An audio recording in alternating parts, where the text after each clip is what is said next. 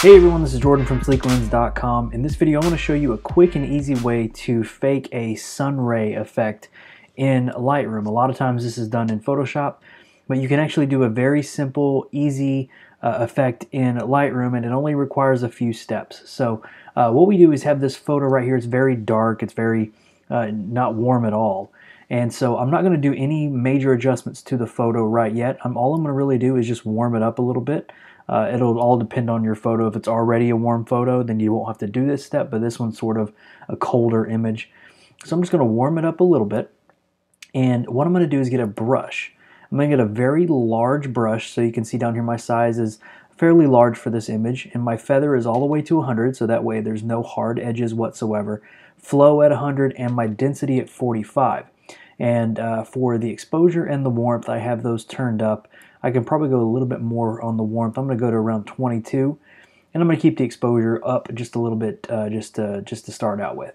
So all I'm going to do is, from this angle, I want the light to kind of hit the person's face. So from here, I'm going to drag down, go right across her face, and go all the way through the image. And that's going to create a little warmth, kind of a diagonal line of warmth going through the image. So here I can warm it up a little bit more, and I can take the exposure up a little bit more as well, just like that. And so that is going to act as our sun ray, or our light beam that's kind of hitting our model's face. You can intensify it as much as you like.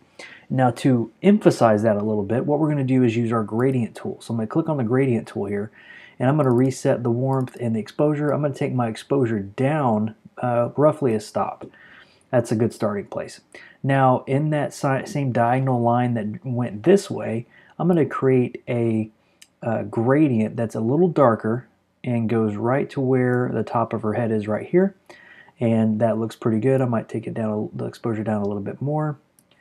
And then I'll click Done, and I'll go back up here. I probably should have clicked New, but now we're going to get a new one and do the same thing to the bottom.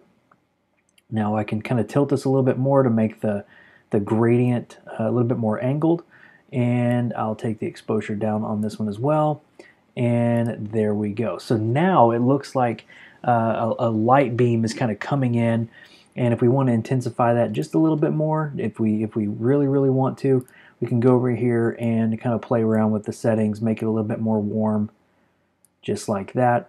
And if we wanted to get really crazy with it, we can go back to our gradient, and we'll click right here. Let's do it on the bottom gradient. We can do sort of like a mini tilt shift, just take the clarity down a little bit so it's not as strong, and do the same thing there as well. So click Done here, and this is the before and after. You can see it really warms up the image, really makes it a little bit more appealing, and just overall a nicer image. So that's a way of doing a light beam or light streak effect in Lightroom that you would typically do in Photoshop. Thank you for joining me in this video. This has been Jordan from Sleeklens, and I'll see you in the next one.